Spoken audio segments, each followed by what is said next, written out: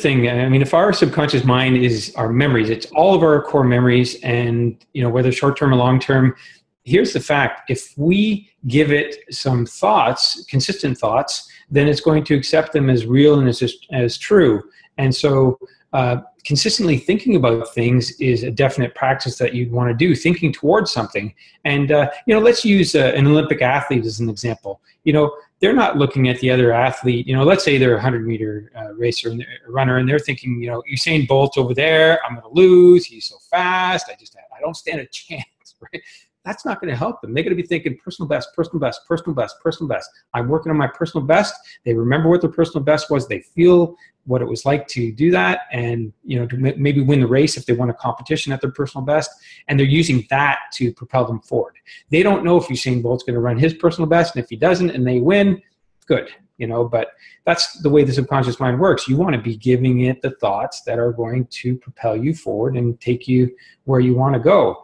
I call it accurate thought. I mean, why would you think any other way? If you wanted something, you wouldn't start beating yourself up and saying, this is impossible. I just don't know I'm going to do this. And I might as well just quit now. Those kind of thought processes just don't work. So that's definitely one practice. I'm going to talk about 3 more key practices a little bit later, but that's definitely one. You want to be feeding your mind on a consistent basis the kind of thoughts that are going to produce the results you want. And if you want, tap into your imagination. That's a faculty of our mind. We can imagine things. So I think that those are the critical factors, is thinking things in a consistent way, in an accurate way, and then planting seeds of imagination or visions in your mind of how that can come about.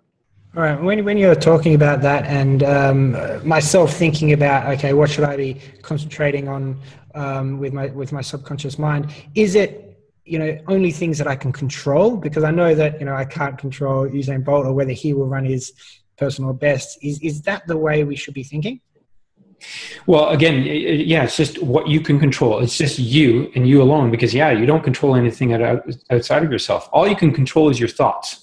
If you think about everything in life, the race and the competition or winning an opportunity for business or a new business, it's your thoughts. It's all of our thoughts that are going to produce the end results. And we can test this time and time again, but it's been tested already. We might as well just say, okay, well, that's a fact. And all I have to do is think positively and imagine and use my my abilities, all my thoughts and all my power to generate the kind of results I want. Everybody else outside of yourself, don't be concerned about them. They'll do whatever they do. If they flop or they don't make it, that's their challenge, right? And if it works out for you, great, but your success is you did your best and maybe you won, right? That's the whole intent.